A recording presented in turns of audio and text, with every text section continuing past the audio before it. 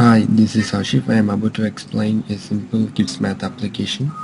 For that I have created a view-based application named Kids Math.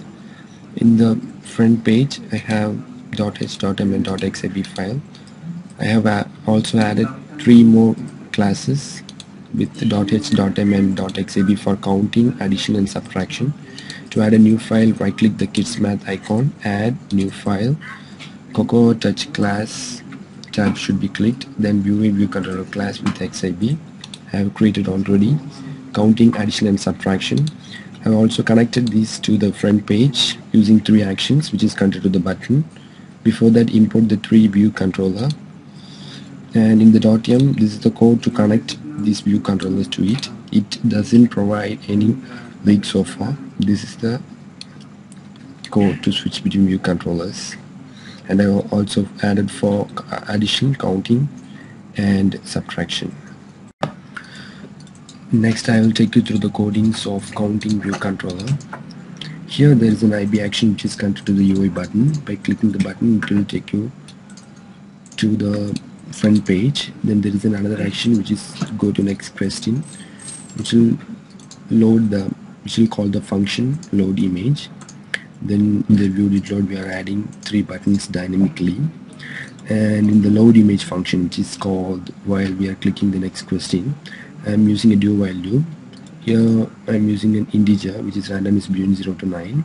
Based upon this only we will set the options, and there is an quest array, there is an NS array which is having the image names as you can see here in the resources. This is also randomly taken and we are showing it in the image view. Next we are randomizing the options here using a switch condition, which is also randomly taken, and see here the I value which we are randomized there is passed through this button. That is to show the images of the button, and these are the boolean values which is set to yes or no to show the correct answer and wrong answer, and these are the button actions which will show the correct and wrong image. It will also play the winning sound and losing sound. Similarly, we can add the codings for addition and subtraction. In the addition and subtraction we will use another one, integer j. Here in addition and subtraction we have to show two images instead of one, so that it's easy to add between two values. Now it's time for the show time. This is the front page of our application. By clicking the counting, there's 8. You can click the correct options. It will show the tick mark. Next question. Then again 7. Next question 1. By clicking this home button we can come to the front page. Addition. Then sum plus 1 8. Next question 1 plus 6.